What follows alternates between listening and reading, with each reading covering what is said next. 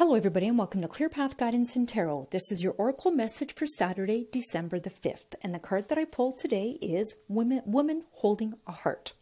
The woman on this card wears a butterfly in her hair and holds a lovely large heart in her hands.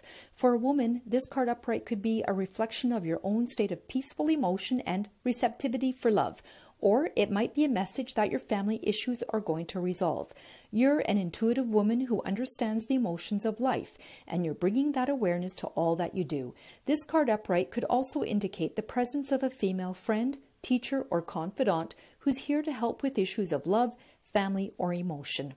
This is an even-tempered and caring person who resonates with you and your emotions.